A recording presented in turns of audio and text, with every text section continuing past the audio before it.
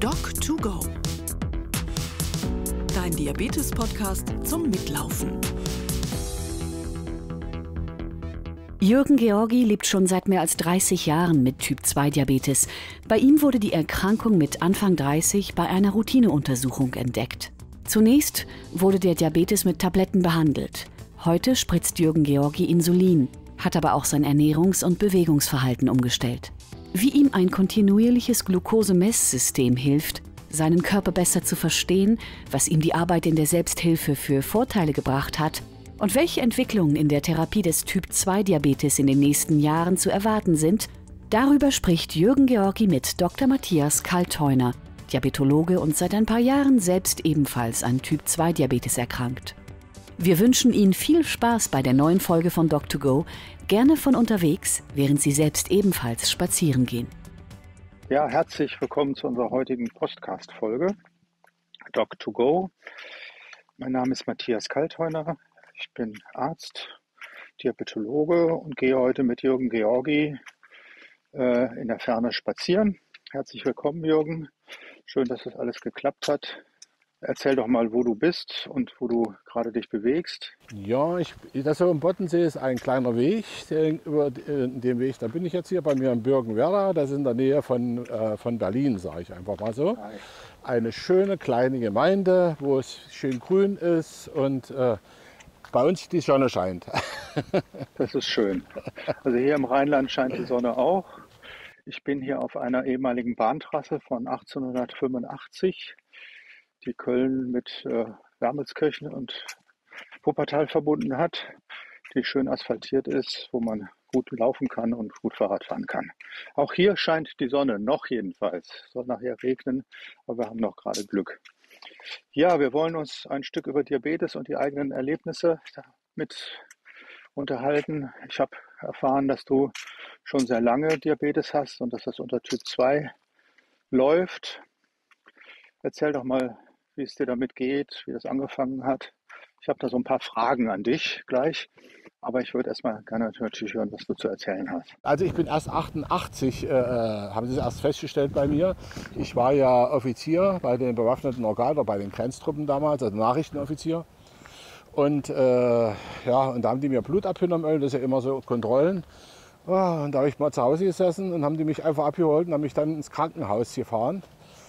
Ich weiß nicht, ob Sie das kennen in Berlin, das ehemalige VB-Krankenhaus. Nee, das kenne ich nicht. Nee, das war damals in DDR-Zeiten. Ja, und da bin ich erstmal eingestellt worden.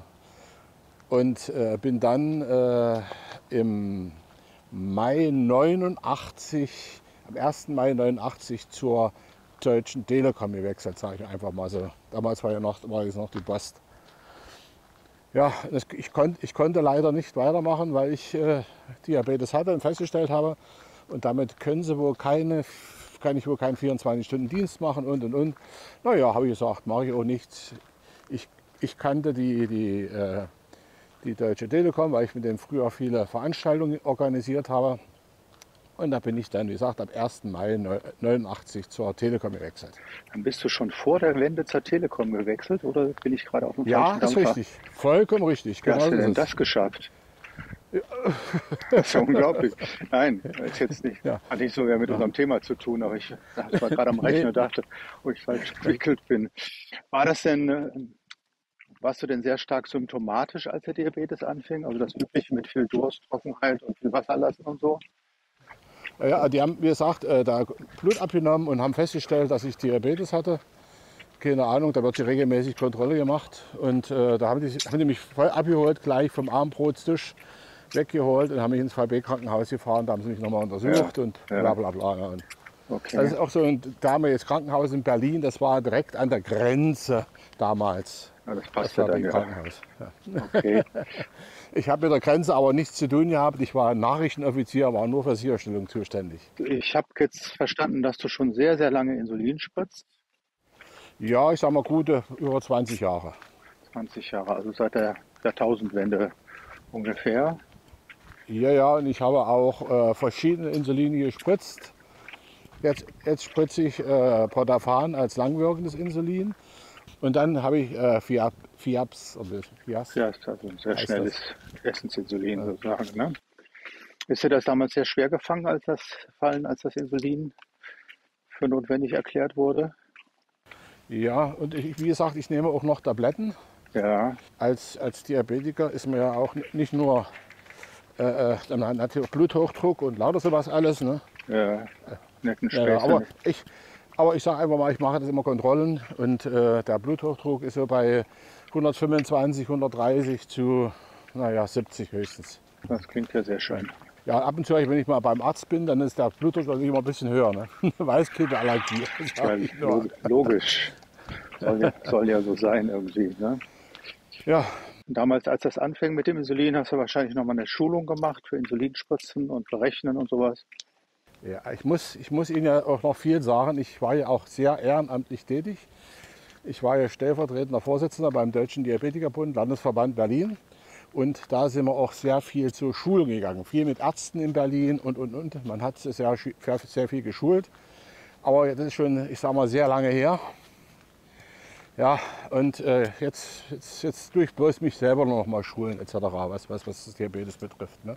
Ich habe einen Medikamentenplan und da steht drin, wie viel Insulin ich spritzen muss. Und je nachdem, wie mein Zucker ist, ich habe hier das Freestyle Libre 3. Da tue ich mich immer dann spritzen, wenn er zu hoch ist, dann ein bisschen mehr. Wenn er zu niedrig ist, zu weniger oder gar nicht.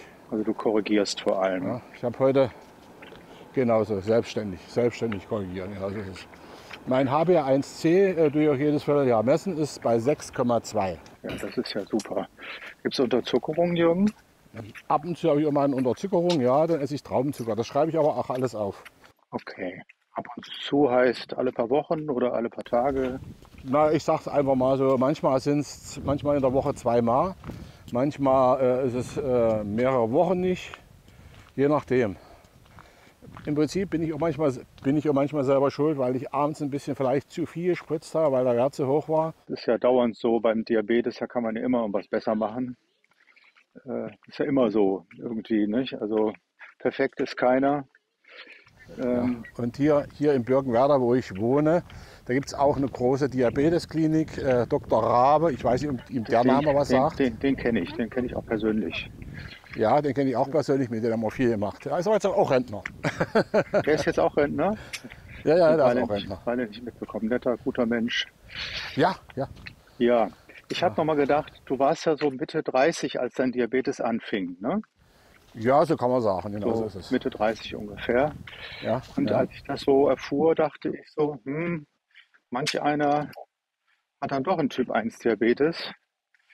Jetzt hast du ja viele Jahre kein Insulin gebraucht. Da denkt man so, spricht gegen Typ 1. Aber manchmal ist das dann doch so. Ist das irgendwann nochmal überprüft worden?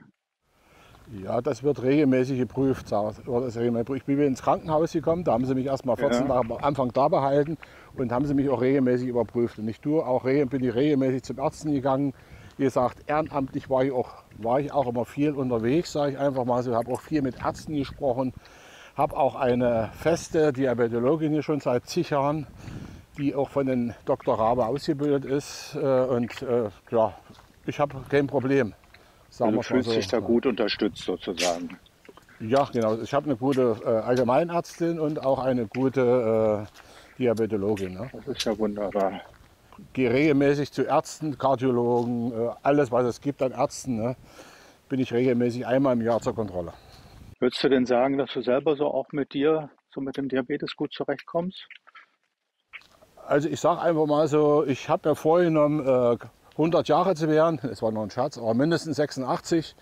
Und ich denke einfach mal, das kann man nur, wenn man sich selber ordentlich bewegt immer und auch sich mit dem Diabetes ordnungsgemäß auseinandersetzt und sich für sich selber was macht. Und ich habe hier auch viele Leute geschult und gemacht und getan.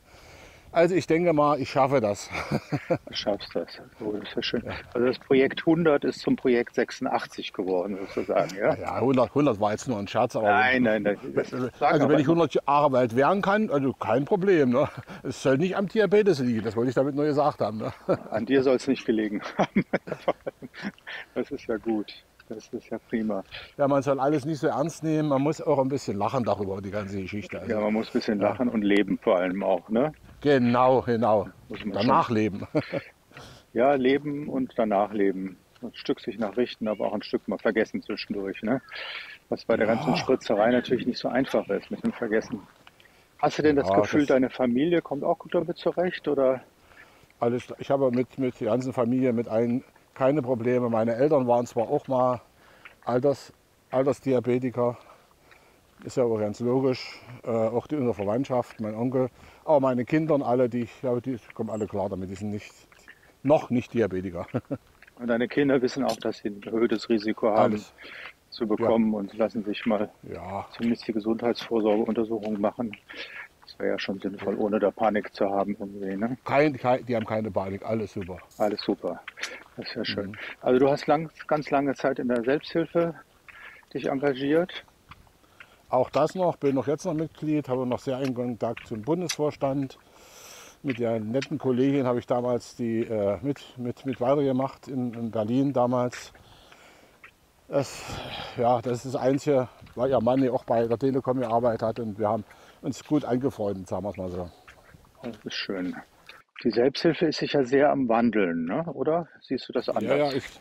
ich habe die Selbsthilfegruppe mit gemacht hier in Heu-Neuendorf. Und die waren alle sehr, sehr alt, weit über 80 und die konnten nicht mehr laufen, nicht mehr vorbeikommen. Und die haben dann gesagt, jetzt machen wir Schluss. Und mit 2 Leuten, die noch da sind, habe ich gesagt, da kann ich keine Selbsthilfegruppe mehr machen. Ja, also seid ihr damals zu einem Ende gekommen sozusagen. Ja. Da müssen mindestens 4 bis 6 Menschen sein, damit man die Selbsthilfegruppe auch machen kann. Das ist wohl wahr, Ansonsten ja. lohnt sich das nicht. Hast du denn auch den Eindruck, dass sich jetzt vieles so im Internet abspielt? Das auf jeden Fall. Das auf jeden Fall. Wie gesagt, das Freestyle Libre, ich habe jetzt alles auf dem Handy. Das ist genau dasselbe in Grün. Ich finde es eine gute Sache. Und auch die ganzen anderen Geschichten. Die Jugend spielt heute nur noch mit den Handys rum und da kommt keiner mehr zum Erklären, sage ich einfach mal so. Ne? Die machen alles übers Internet anstatt persönliche Gespräche, wobei ich immer finde, beides zusammen lohnt sich. Ja, mal so, ne? Ja, genau so ist es. Mal so, ne? Das würde ich auch so sagen. Ab und zu ist es schon gut, sich physisch zu treffen.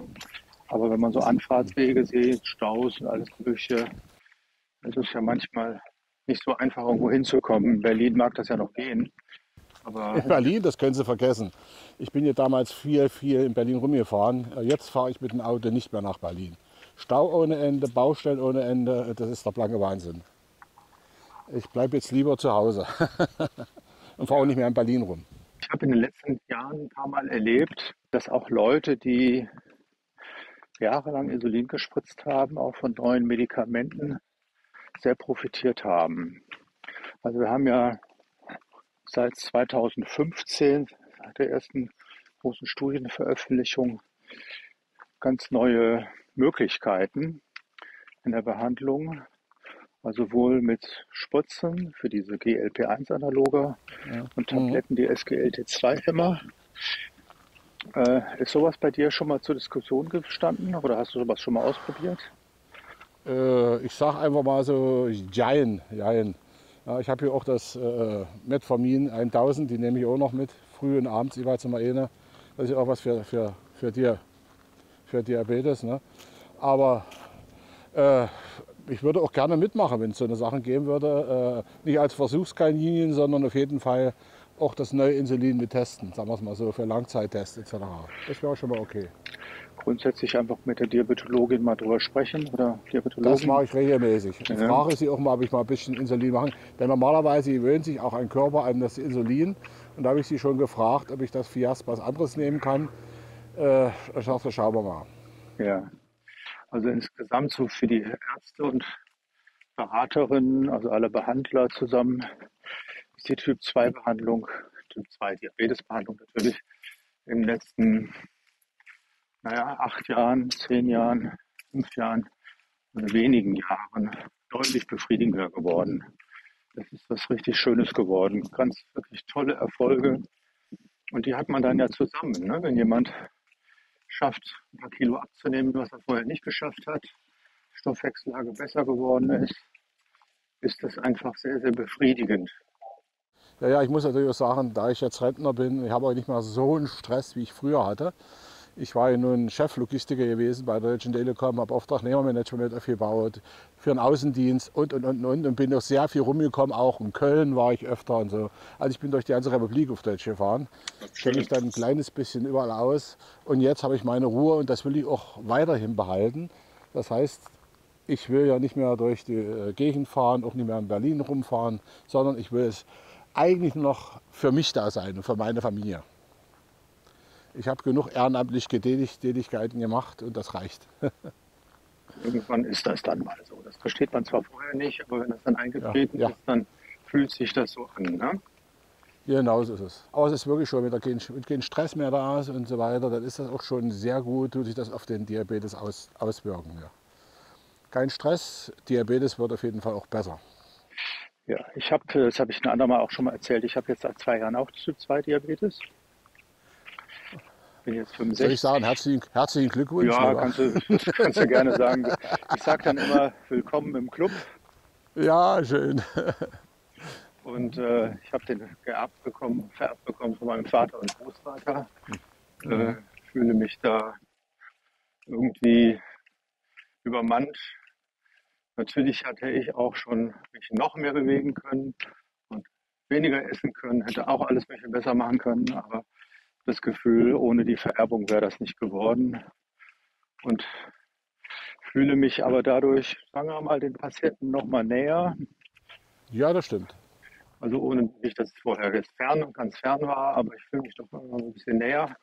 Und ich vertrete in der letzten Zeit immer mehr so die Argumentation, dass eben auch viel Veranlagung bei dem Ganzen dabei ist. Es ist nicht einfach nur man selber, der alles Mögliche in Anführungsstrichen falsch gemacht hat, sondern es gibt ja auch andere Leute, die extrem viel essen, sehr dick sind, keinen Diabetes bekommen, während andere, die gar nicht mal so korpulent sind, früher ihren Typ-2-Diabetes bekommen. Das spricht ja sehr für eine Veranlagung.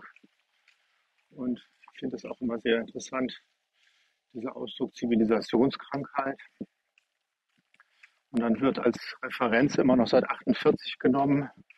Also eine der größten Hungerperioden ist dann die Referenz. Da dürfen wir uns ja freuen, dass es genug zu essen gibt und wir nicht Hunger brauchen. Noch gibt es sie noch. Noch, ja, da können wir noch eine Menge umstellen, bevor es zu wenig wird, bei uns zumindest irgendwie. Und ich finde das sehr wichtig, das zu betonen. Auch die Art von Lebensmittel, die wir so für ganz normal halten, sind sehr verdichtete Lebensmittel.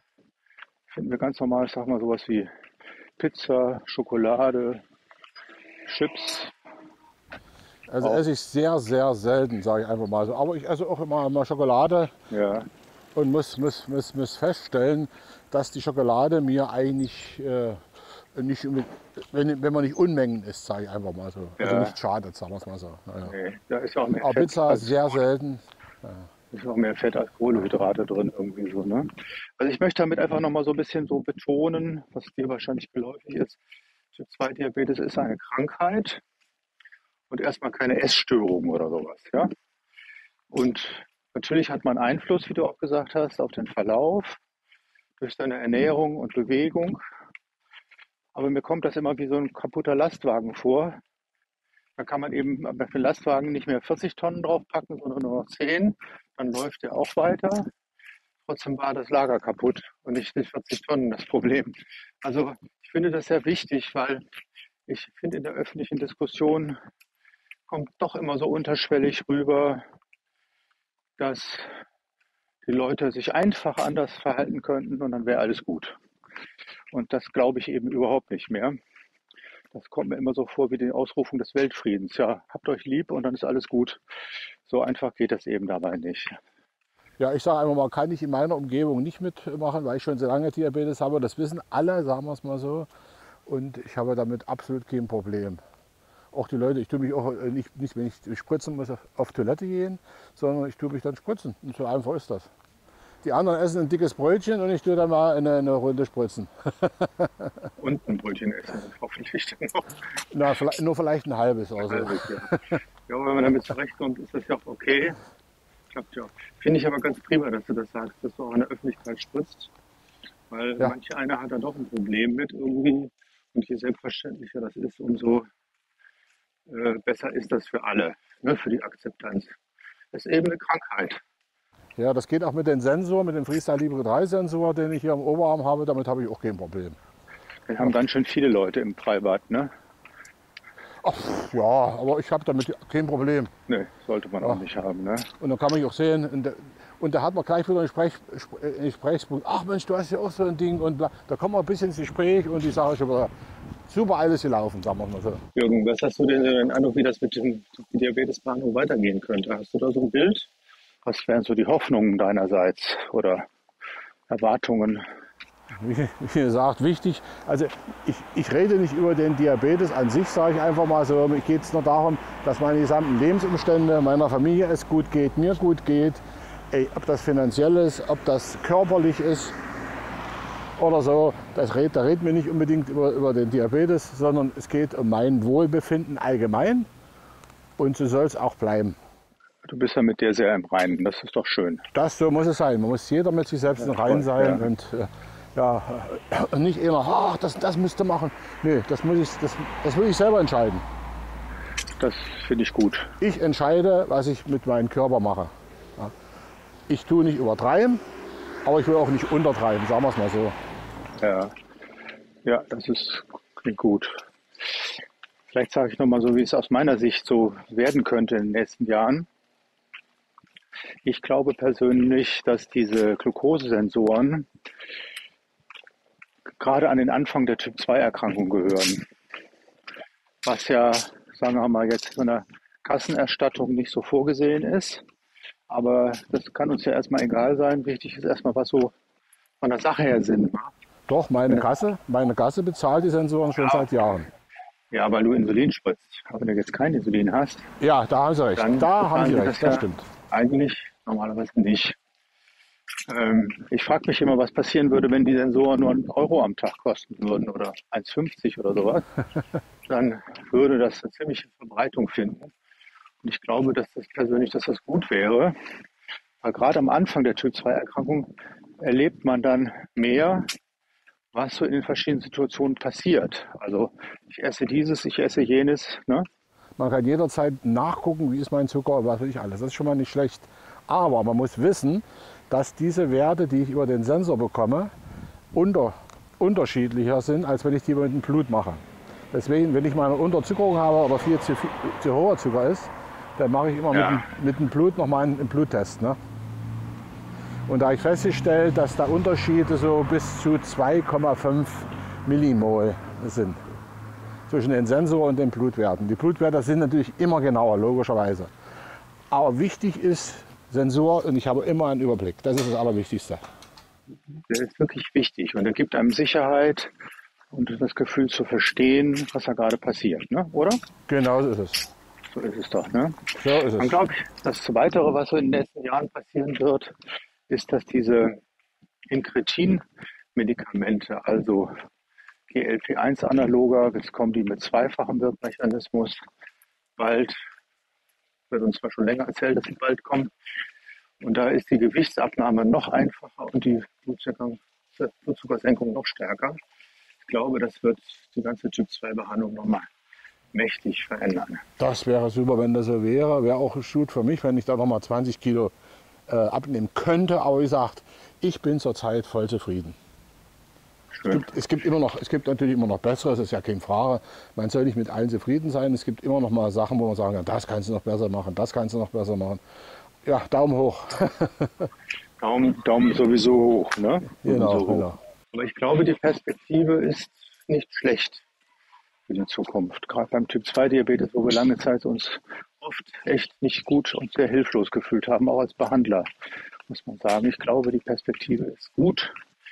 Und ich glaube auch, dass sich das lohnen wird in vielerlei Hinsicht. Also ich glaube daran, dass das Folgeerkrankungen verhindern wird.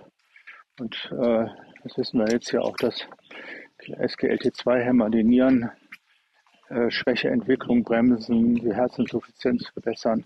Also das ist echt schon spannend, was da alles Neues gekommen ist. Wenn ich das so richtig mitgekriegt habe, kommen Sie aus Leverkusen, richtig? Ich lebe in Leverkusen. Ja, ich lebe in Leverkusen.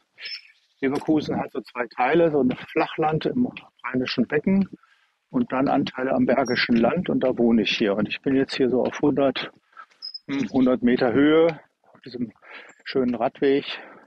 Hier ist alles grün, ist total schön hier. Ja, wie bei uns hier in Birkenwerder. Mich freut, dass du gut zurechtkommst. Mein Projekt 86 gelingt, ich drücke dir alle Daumen und dann sind wir mal gespannt, was wir alles in den nächsten Jahren noch so mitbekommen an guten Entwicklungen, an die wir glauben. Werden wir sehen, ne? Prima. Also ganz, ganz herzlichen Dank, Jürgen. Alles Gute. Das wünsche ich dir auch und bleib gesund, ne? Schönen Tag noch. Auch für diese Episode von Doc2Go bedanken wir uns für die freundliche Unterstützung bei Böhringer Ingelheim und der IKK Klassik. Alle Episoden von Doc2Go finden Sie überall, wo es Podcasts gibt und natürlich auch auf www.diabetes.de.org/podcast. Wenn Sie Fragen haben, Anregungen, Themenvorschläge, gerne per E-Mail schicken an info@diabetes.org. Das war nun die letzte Folge der 4. Staffel von Doc2Go. Wir gehen nun in die Winterpause und melden uns im Frühjahr 2024 mit der 5. Staffel zurück. Bis dahin und auf Wiedergehen. Doc2Go. Dein Diabetes-Podcast zum Mitlaufen.